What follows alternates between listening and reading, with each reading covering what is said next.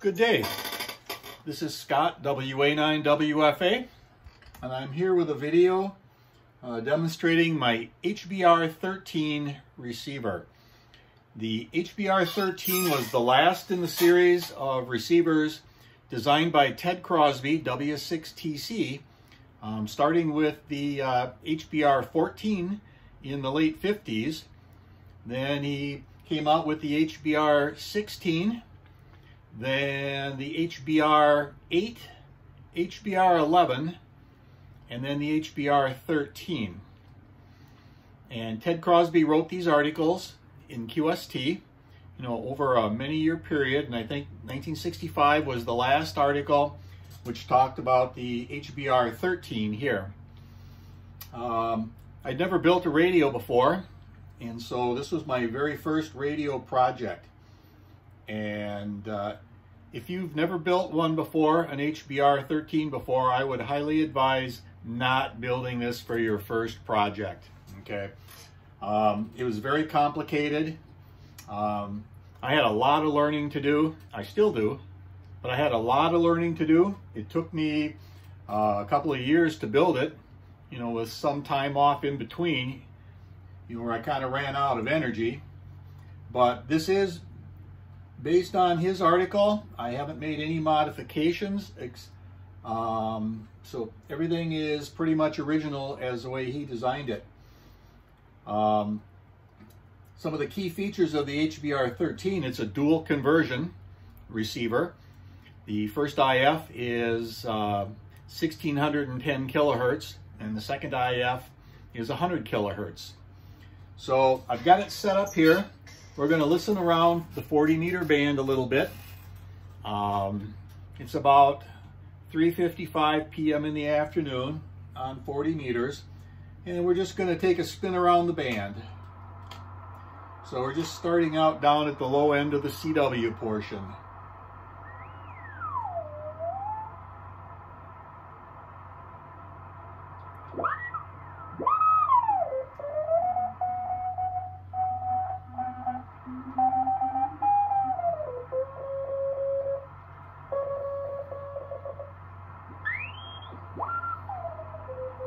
The tuning is really smooth.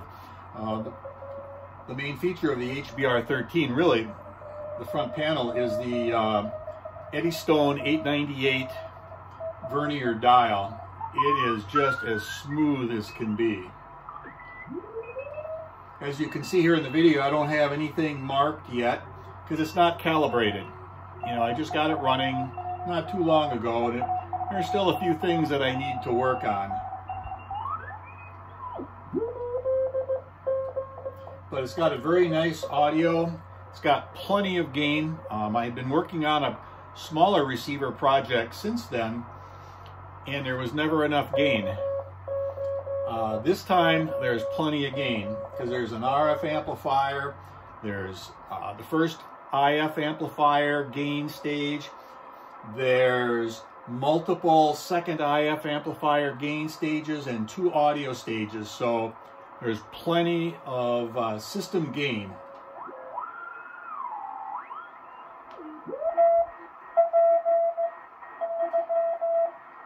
So my goal was to build a communications grade receiver. I shouldn't have done it for my first project, but I did.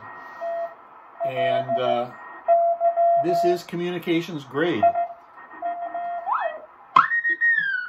I have a few things I need to work on. The automatic gain control is not working yet, so I have some issue with that I need to look into.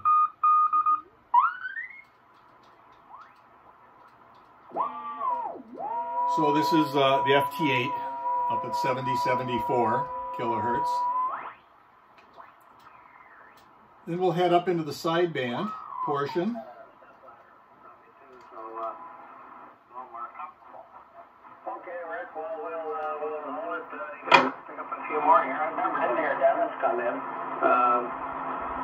I don't know. I heard him, I think it was yesterday. Maybe he was in here.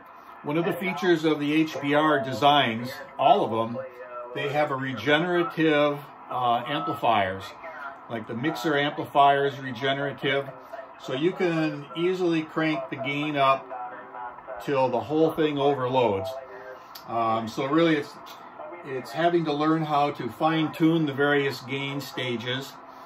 And from what I've read, the technique that's been learned since the 60s is to not provide a whole lot of gain ahead of the mixer, but then put the gain in the IF stages. So in this case, today I have the RF gain cranked all the way up, and we're moderating the mixer gain and IF gain.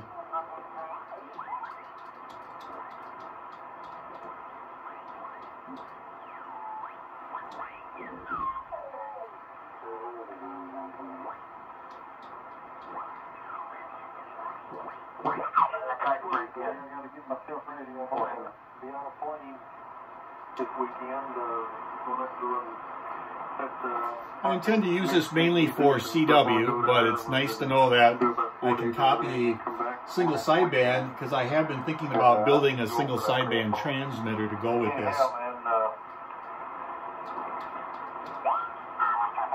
Please copy a 5 and 5, 5 and 5 from Kilo 0962, Kilo 4566, Kilo 4576. So I can demonstrate how you can easily overload the gain stages.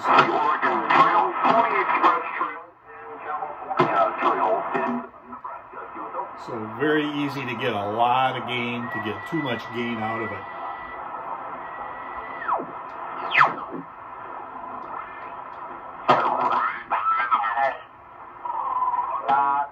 This is equal opportunity over here.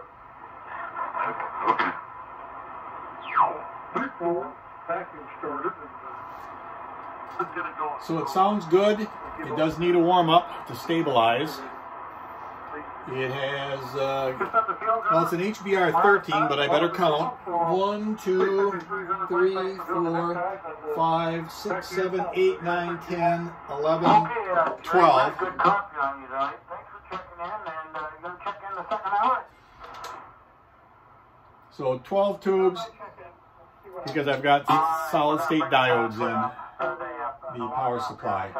Dave, over here, put the wraps on. Thanks for being there tonight, and I won't fall asleep next week. At least I'll try.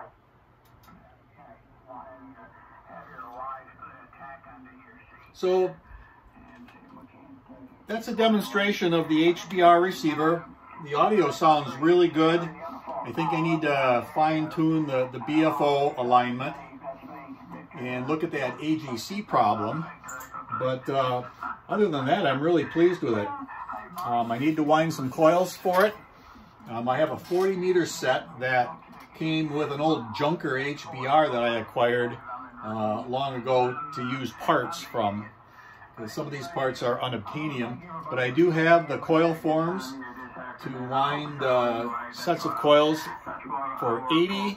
I've got these 40 and 20 meters. Those are really the three bands that I plan on using this on.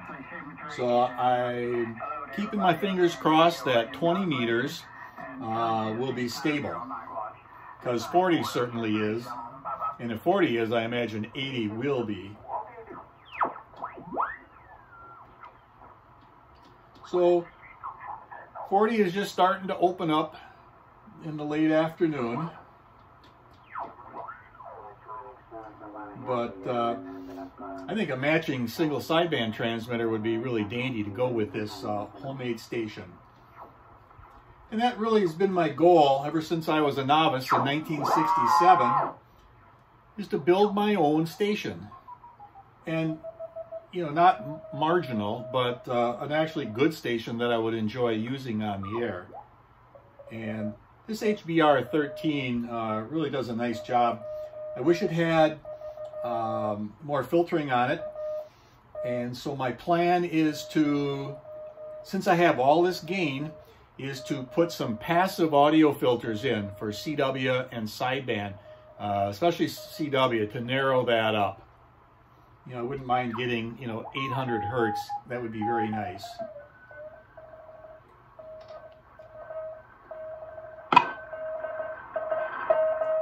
So again, lots of gain. and it should be a lot smoother once I get the AGC going. So anyway, I've been telling friends about my HBR-13 as I built it, and then telling them, oh, it sounds pretty darn good.